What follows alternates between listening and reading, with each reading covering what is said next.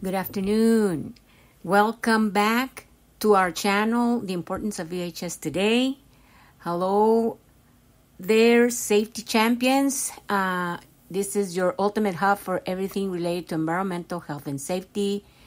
In our ongoing effort to decode complex EHS topics, today we're tackling something really crucial: carbon offset prices. Now, you might think, carbon offset what? Don't worry, we got you covered. Picture this: a company has an ice cream factory that produces a lot of carbon emissions. They need to reduce their emissions, but it's not easy. So what they do is pay for trees to be planted somewhere else. These trees will absorb carbon dioxide, offsetting or balancing out some of the factory emissions. This act of paying for greenhouse gas reduction somewhere else is what we call carbon offsetting. So, but why is there a price tag on carbon offsetting? Well, just like we pay for goods and services, companies pay for these environment-friendly projects. The price tag or carbon offset price varies depending on the project. It could be a wind farm in Scotland, or a reforestation project in Brazil, or a solar power plant in India. By paying the carbon offset, companies not only balance out their own emissions, but they also contribute to global efforts against climate change. Carbon offset prices help fund projects that might otherwise lack the necessary resources, creating a triple effect of positive change. In the grand scheme of EHS, carbon offset prices form a key piece of the puzzle. Companies today are aware that their environmental responsibilities extend beyond their own operations. Through carbon offsetting, they are able to take responsibility for their emissions and contribute to broader environmental goals. And not just about following regulations, it's about nurturing a culture of proactive environmental stewardship. So, in the simplest form, carbon offset is a reduction in greenhouse gases, carbon dioxide or other gas emissions that is used to compensate for emissions made somewhere else. So, I'm going to break this down for you. 1. Companies and carbon emissions. Many companies and activities produce carbon emissions which contribute to global warming. Some companies produce a lot, while others produce less. Regulations and targets. Many countries have regulations that require companies to limit the amount of carbon emissions they produce. In addition, companies might have their own targets to reduce their environmental impact. Exceeding emissions limits. Sometimes a company might exceed its emission limit or target. This could be due to its type of business, the stage of its technology, or many other reasons. Buying carbon offset. When a company can't reduce its emissions enough on its own, it can pay to help reduce emissions somewhere else. This is where carbon offset comes in. A carbon offset represents a reduction of emissions in one place to balance an offset emission that have happened somewhere else. Pricing carbon offset. The cost of a carbon offset varies and depends on the type of project being funded, its location, the amount of offset, usually measures a tons of CO2, and many other factors. This cost is the carbon offset price. Projects funded by carbon offset can include renewable energy, projects like wind or solar farms, reforestation or afforestation projects, planting trees that absorb CO2, or projects that capture and store emissions like methane and capture at landfills. By buying carbon offset, companies contribute to the global reduction of greenhouse gas emissions, even if they are unable to reduce their own emissions completely. The carbon offset price acts as kind of an environmental contribution, helping to finance projects that fight against climate change.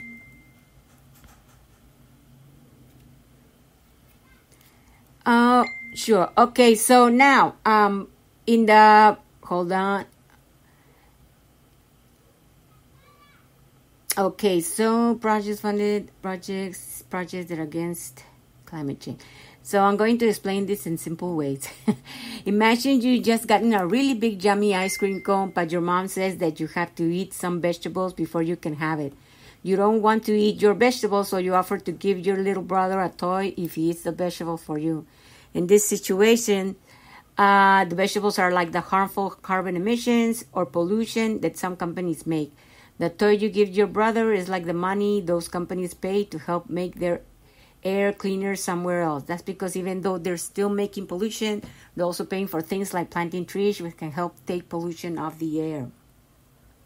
So just like you might decide how many toys or how much of your allowance you're willing to give your brother to eat your vegetables, companies decide how much money they're willing to pay to help clean up the air somewhere else. The amount of money they decide on is what we call the carbon offset price. But remember, just like how it's still healthier if you eat your own vegetable, it's still better if companies can find ways to make less pollution in the first place. So, what are carbon markets and why are they important? Why are they important? Essentially, carbon markets were created to put a price on pollution. Although pollution, land, water, and air has long been treated as if it were free, it definitely comes at a price, one that we all pay in the form of environmental degradation. Carbon dioxide emissions from human activities are one of the main causes of increase in atmospheric greenhouse gas. Greenhouse gas are usually called GHGs.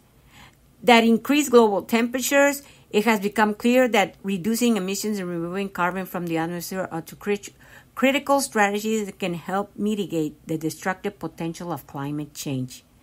Reducing emissions by allocating their cost. With popular and regulatory pressure to reduce atmospheric carbon increase, carbon markets were created to provide an efficient market-based solution to allocating the cost of reduction. Through carbon markets, organizations that invest in emissions reductions or carbon removal can make money by quantifying and verifying those reductions, creating carbon credits, then selling those credits to other companies who could not or have not made reductions themselves. There are two types of carbon markets. Compliance markets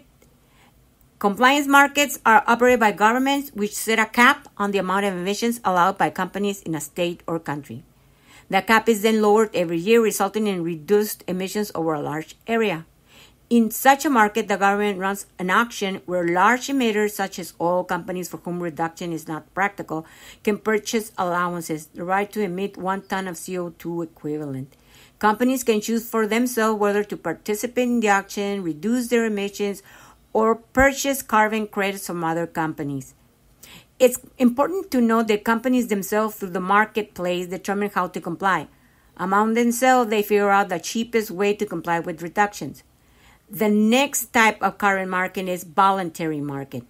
The other type of carbon market is voluntary, and that's where Agoro Carbon Alliance participates. This is the company that helps to reduce GHGs emissions.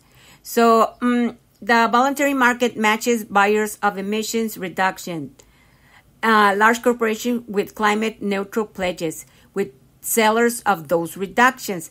The sellers have developed projects to make reductions in various ways, from addressing fugitive methane emissions to reducing land use emissions in agriculture. An example is Disney Corporation purchases carbon credits derived from a reforestation project. To neutralize the impact of their large volume of GHG emissions, Disney purchases reductions made elsewhere at a price that is lower than the cost of reducing emissions themselves. So the importance of carbon markets help address the free riding issue, in which large emitters often generate profit from operations that cause pollution. We all bear the cost of that pollution, while only the large companies receive the profit. By putting a price on pollution in a market-driven solution, we give corporations an incentive to invest in energy efficiency and other upgrades because they save money. At the same time, we incentivize other sectors, such as agriculture, to become involved in emission reduction by paying them to generate carbon credits. Why should farmers and ranchers care? New revenue stream, not regulation. Carbon markets present a unique opportunity for farmers to capture a new source of revenue. It's important for farmers to know that no government will put an emission cap on individual farms, because they're so numerous and their separate emissions are too small for such a government program to be cost effective. The government focuses on regulating very large emitters, those with at least 25,000 tons of CO2 emissions per year. If your operation emissions are below that amount, you will not be regulated. Practice changes reduce emissions, generate carbon credits. The farmer's role in the carbon market is as a provider of carbon reduction. Farmland can be both a source and a sink for atmospheric carbon. By implementing conservation practices to reduce emissions or sequester carbon is storing it in soil, farmers can generate carbon credits which can then be sold to large companies who have climate neutral goals, a unique new way to make money on farms. Estimated U.S. potential for carbon sequestration with about 1 billion acres of farmland in the U.S. and about half a ton of CO2 that can be sequestered in each acre per year. The potential for this market could be one on the order of 500 million tons or credits per year. Farmers and ranchers can calculate their carbon potential for free using a carbon calculator tool. So, improve water quality, conservation practices that help enhance soil health, increase water quality, and help with issues like erosion. Erosion is a serious problem for productive agricultural land and for water quality concerns. Controlling the sediment must play an important role in any soil management system to improve water and soil quality. Practice changes like rotational grazing increase water infiltration and water quality to the land. Tillage reductions and cover crop introduction over time will improve soil structure and water permeability, allowing more rainfall to be absorbed rather than runoff of the soil surface. When runoff is reduced, there is less chance of soil particles, pesticides, and fertilizers to be carried out streams and lakes. Furthermore, a mat of green cover and living root systems on fields will shield the soil from heavy rainfalls. And the water that does run off will have a lesser chance of picking up soil particles along the way. The combination of shielding from raindrops, improved soil structure, and living roots holding soil together makes a synergistic effect, improving water quality. So, in conclusion, my safety champions, the magic of carbon offset prices is not just about the cost. It's about transforming that cost into a step towards a greener and healthier planet. So the next time you hear carbon offset price, you'll know it's a symbol of our collective responsibility towards Mother Earth. If you enjoyed today's video and learned something new, be sure to hit that like button and share it with your friends. And don't forget to subscribe to The Importance of EHS Today for more exciting content on our journey towards a sustainable future.